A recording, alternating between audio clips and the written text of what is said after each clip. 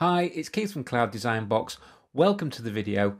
In today's session, we're going to take a look at how we can link a folder from SharePoint into the new look OneDrive. So let's get over to SharePoint. Right, here we are in SharePoint. Today I'm going to be demonstrating in the business version of SharePoint. However, this works exactly the same for the education package as well. I'm in my Insight library. Here's my folders available to me, and today I'm just going to go into General, and as you can see we've got two folders, Contracts and Wage Slips. I want to add this Contracts folder into my OneDrive. So to do that, all I need to do is just come to the left hand side here, select the line, then come over to the top of the page and then just click on Add Shortcut to OneDrive. It'll give us a little progress wheel to show us how it's getting on, and then if everything's been successful, we'll then get a message here. So the next thing to do is to open up my OneDrive. I'm just going to come over to the top left here, and I'm going to use my app launcher. Click on it, and here we have OneDrive. I'm going to select that, and that will then take us through into the new look OneDrive area. So across the top here we have all our recent activity, and down the left hand side here, by default we land at the home page, then have access into my files, shared area, favorites, and the recycle bin, and I can also browse my files by people or by meetings. I do have a quick access area as well. However, for this session we're just going to be concentrating on my files. So by clicking on that, that's opened up the files area, and in here I've got two folders. I've got one labelled Apps, which lives in OneDrive. And here's my contracts one that we've just created a link to. And we can tell it's a link because on top of the folder, it's got the little arrow here. And also if we come down the line, we can see that the owner is also the payroll team. At this point in time, I can close down SharePoint if I choose and work solely in OneDrive. So if I now click on the contracts folder, I can open it up and I have access then to all of the content that's held within that folder. I can use the breadcrumb trail just to reverse out and take me back to the start. From here I can also add new content.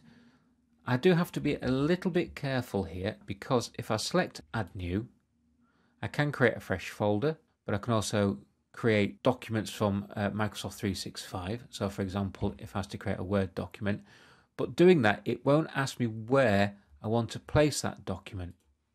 So let me just show you. I'll just open it up. I can put some text in, and then I could just very quickly give it a title.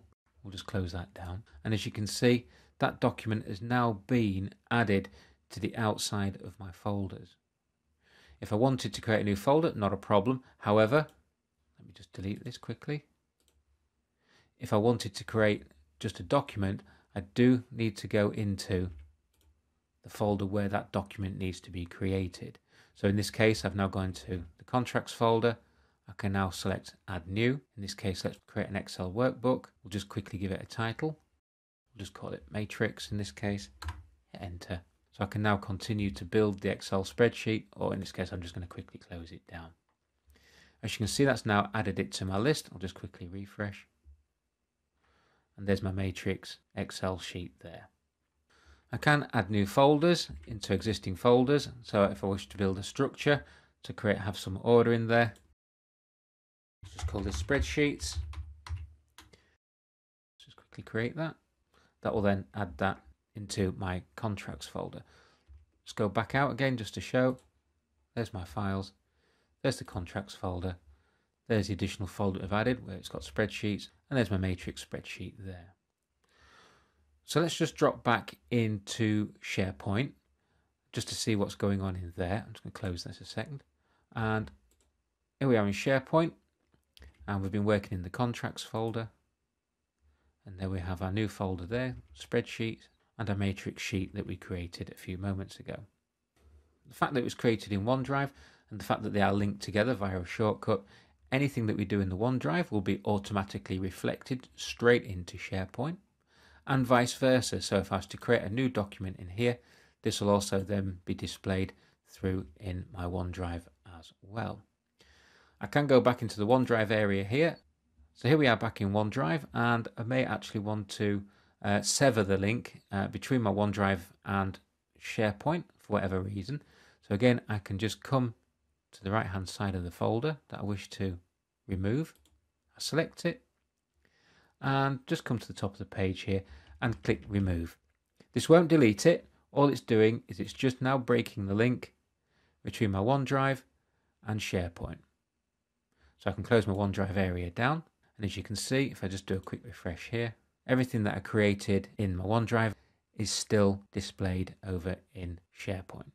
If I just click General there, what we've looked at is just adding a shortcut just for one folder. However, I'm in my general area here and I've got my two folders. If I don't select either folder and just click Add Shortcut to OneDrive, this will then shortcut over the entire contents of my general folder, which is just these two items here. And again, if I go over into my OneDrive and I go back into my files, the whole folder, in this case the general payroll team folder, has been carried over. And if I click on it, that will open it up. And there we have my contracts and my wage slips folders there. And again, I can add additional folders. There's the folder added there. And again, I can go into any of these folders and then add further documentation if I wish. And again, to then break the link between the OneDrive and SharePoint, I just need to go back to my files here, select the item, and then click on remove. That then takes it again out of OneDrive, and if I just do a quick refresh, and as you can see, everything is still saved safe and sound in SharePoint. If you found this video useful, please select like. Please don't forget to subscribe, and once you've subscribed, if you hit the activity bell, you'll be notified every time Cloud Design Box uploads a new video. Thanks for watching.